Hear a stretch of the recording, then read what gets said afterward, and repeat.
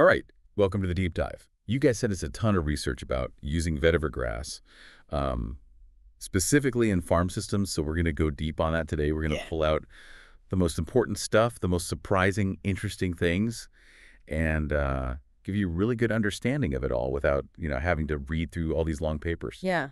Vetiver grass. It might seem like a pretty basic plant, but it's actually kind of amazing in terms of its applications in agriculture, especially for tropical and semi-arid regions. Okay, so why even use vetiver grass on a farm in the first place? Oh, What makes it so important? One thing we saw in the research is that it actually benefits way more than just the farm itself. It even leads to cleaner water, for everybody. right. Less sediment and less chemicals, running off into waterways. That's definitely a big deal. Yeah, it really is. And then, of course, there are the on-farm advantages, which are, super obvious once you start thinking about it. There could be huge reductions in soil loss, like some areas lose 20 to 100 tons of soil per hectare per year. Wow. Per year. Yeah, it's a lot of soil. And vetiver grass is like a key player in stopping that from happening. Soil is such a precious resource. I mean, once it's gone, it's gone. Exactly. And you know what our sources really emphasize? This idea that losing soil is basically the same as losing water. Because, if a farm is losing all its soil, it can't hold on to water as well, right? Of course, yeah. Makes total sense. But here's the thing that surprised me. We tend to think that erosion is only a problem on hilly land, right? Mm. But even flat areas, places with slopes less than 1%, can actually have really bad erosion. Oh, really? Yeah. There could even be gullies forming on, what are they called? Vertisols? Oh, yeah, vertisols, those are they're those clay-rich soils and they crack when they're dry, right? Exactly. And Oh. that's what makes them vulnerable to erosion, even if they're on flat land. Huh, interesting. Okay. So speaking of erosion control, our sources spent a lot of time comparing Vetiver Grass Technology, or VGT, to those more conventional methods, like building those big terraces and bunds. Uh, Yeah, those hard engineered solutions. Yeah, exactly. And, the sources are pretty clear that those methods have some major drawbacks. Like, they can be really expensive to build and maintain. Yeah, especially the maintenance. Right. And then there's the fact that they often just straight up fail, especially with, really heavy rainfall. Hmm. And then on top of all that, they take up a lot of space on the farm. They can divert rainfall away from where it needs to be. And sometimes they can even, ironically, cause more erosion if they aren't built perfectly. Oh, wow. And, they don't really do anything else besides the erosion control, right? That's a good point. Yeah. There are even pictures in some of these sources of, bunds and terraces that have completely failed, so. Yeah, I mean, in theory, they sound good, but Right, in practice. in practice, it's a lot more complicated. Yeah. And so that's where VGT comes in, right? It's Yeah. way cheaper to set up and maintain, and it rarely fails. It doesn't need much space, and it won't divert water from where it's needed. Plus, and this is pretty amazing, it can actually help heal gullies that are already there. Oh, wow. And it's not just about erosion control. There are tons of other benefits. Mhm. One study found 30 centimeters of silt building up behind a vetiver hedgerow in 1 year. And the speed of the runoff water basically went down to nothing right at the hedge. So it's like a natural filter? Yeah, it's so cool. So it's not just keeping the soil from moving, it's actually capturing it and slowing down the water. Makes sense. Okay, so how do we actually use vetiver grass? What are the practical ways to put it to work on a farm? Our sources outline 6 main modes of application, and we're going to walk you through those. Okay. First up, we have using vetiver as a soil and water conservation system, basically for the whole farm. Yeah, kind of like a foundation. Exactly. Creating this natural infrastructure, you could call it, across the entire farm. These vetiver hedges hold everything in place. Holding the soil, holding the water, makes the whole farm more stable, so it's easier to do other good things. Right. Then the second mode is more about strategically adding in vetiver hedges, to existing systems to deal with soil and water. More of a targeted approach. Yeah, you just put it where it's needed most. Our sources have some cool examples of this, Yeah. like protecting drainage lines in Madagascar and South Africa, or using it as windbreaks in China, Windbreaks. Huh. and even using it as mulch in Indonesia instead of burning everything down. Oh, wow. That's great. So it's a pretty versatile plant. It really is. Okay, now the third mode gets even more interesting. This is where we start seeing vetiver going beyond just erosion control it can actually make crops grow better. Yeah, this is where we see those extra benefits. So, for example, using vetiver as mulch adds organic matter to the soil. Right, and helps the soil hold on to moisture better. Mhm. It can even make the soil temperature more stable.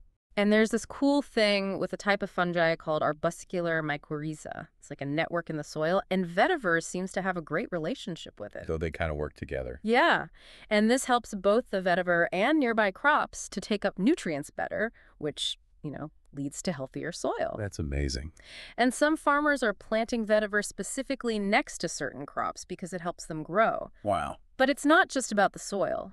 Vetiver can also be a home for good insects, like those wasps that eat the bad bugs that suck the sap out of plants. So it's like a natural pest control. Exactly, and it even helps control some pests directly, Oh, really? Like what?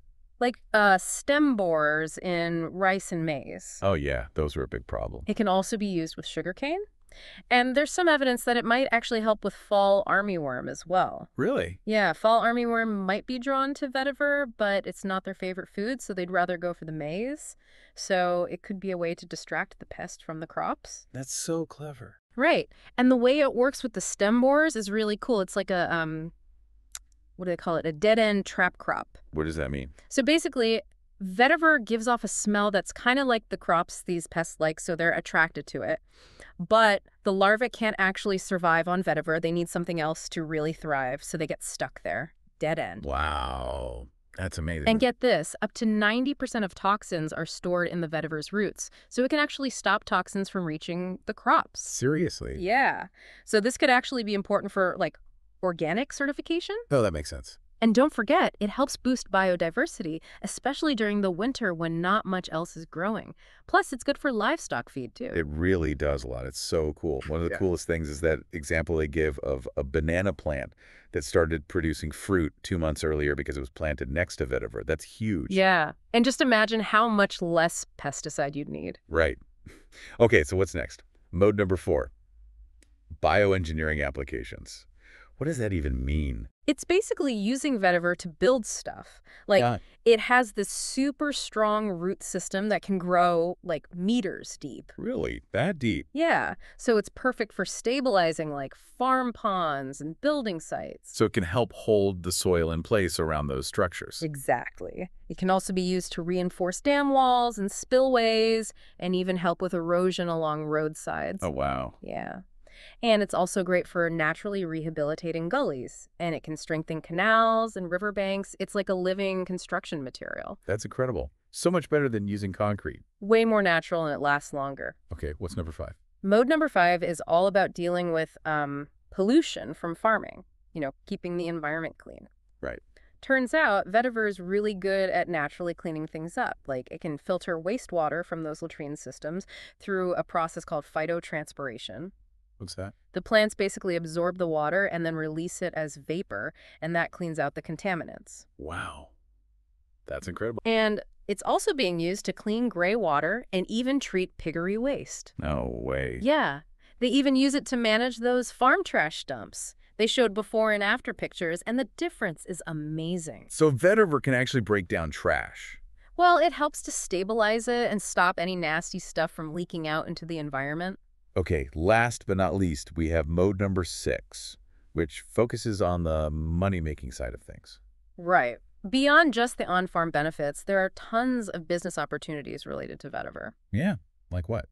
Well, you could sell the plants themselves to people doing those bioengineering projects we talked about, or you could become like a vetiver consultant. A consultant. Yeah, help people design and implement vetiver systems. That's actually a really good idea. And of course, there's the more traditional uses, like thatching roofs and using it as feed for livestock. Oh, right. And then there's the vetiver oil. You can extract that and sell it. It's used in perfumes and aromatherapy, and it's pretty valuable. Oh, I didn't know that. And people even make crafts with the leaves and roots. Exactly. Vetiver is like a gold mine. It really is amazing how many uses there are for this one plant. So let's talk bigger picture for a minute. Our sources talk a lot about climate-smart farming and the long-term benefits of vetiver. Oh, yeah.